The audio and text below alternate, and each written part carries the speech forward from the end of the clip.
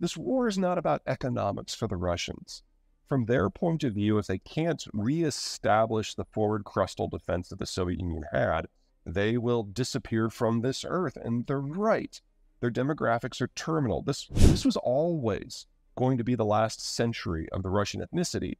And they feel, and I think rightly, that if they can't forward position, then they're going to be fighting internal rebellions at home, because probably now 1 in 3 Russian citizens is no longer ethnically Russian. And the non-Russian ethnics had very high birth rates, while the Russian ethnics had very low birth rates. So they really do see this as the twilight of their lives, and they're right. So if we get to a position where the Russians feel that the leverage makes sense, of course they'll do it. But from the European point of view, they're not going to force the issue as a unit, as a European Union. There's still the possibility that some country like in Italy or Latvia will just decide, enough is enough and start going after the maritime cargo. And that'll destroy the insurance picture for the entire region. And that is more than enough to type us into crisis in multiple sectors all at once. Bottom line here, the Russian stuff will all go away and never come back. That's cooked in now. The Russian technological base is weak. Their workforce was hollowed out before they started throwing hundreds of thousands of people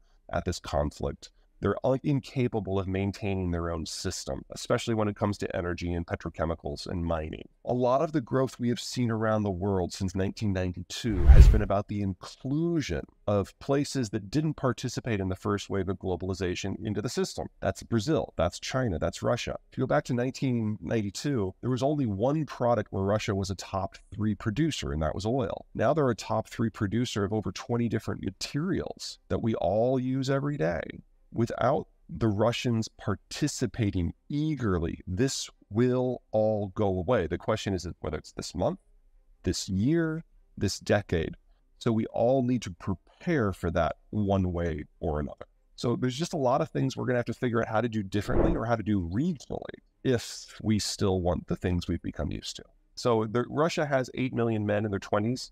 About 1 million are now committed to the war, about another 1 million have left. If Putin is not in power, someone very much like him will be. There was a coup in the Soviet period back in 1982. And at that point, the KGB took over. And that was Chernomyrdin and Andropov and Gorbachev. Putin is the heir to that legacy, which is another way of saying that the only people who are in the political elite in Russia are former KGB officers who trained during the Soviet period. Well, that means they're all in their late 50s or older, and there's only about 130 of them. And they all see the world the same way, and Putin has been able to purge that group over the last 22 years in order to make sure that there are no challengers to the throne. So as long as it's someone from that elite who's in charge, Putin's fine. The only way we should expect a political shift in Russia is if the military defeat is so catastrophic that you get a revolution. That is traditionally how you see political change in the former Soviet world. And we're just not there yet. There's 2 weak spots here. The first one is on the input side, specifically raw material. So the Russians have one mine that produces 40% of global palladium. There's palladium in every semiconductor. And there is a 2-country supply chain system to produce neon, which is used to focus the apertures of the etching lasers. And for that, the first stage is in Russia, and the second stage was in Ukraine and Mariupol, and that's now gone. So that's conservatively half of global neon is gone. So we know we're going to face a semiconductor crunch where we just can't produce the volume we've become used to until we replace those sources from somewhere else. If there was cheap palladium laying around, we would have done that already. And neon, that's a 2 to 3 year period to build out the physical infrastructure to make it happen. The Koreans have started, the Chinese have started, but it's a race against time. So that's problem 1. Problem 2 is that there's not just one kind of semiconductor, so it gets kind of hairy really quickly. But let's start on the high end, because that's what everybody is concerned about.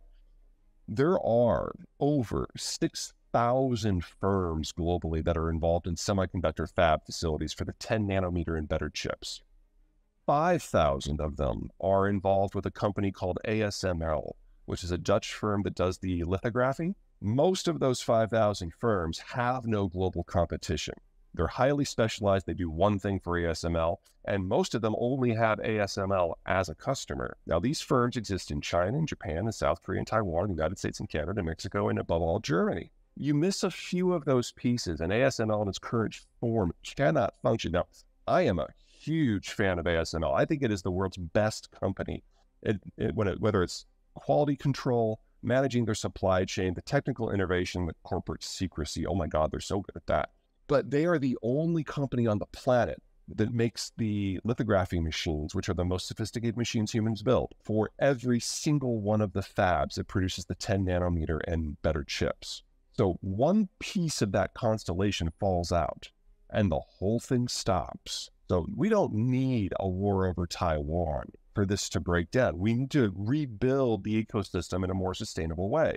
And since there are so many pieces to that, this is a multi-year process.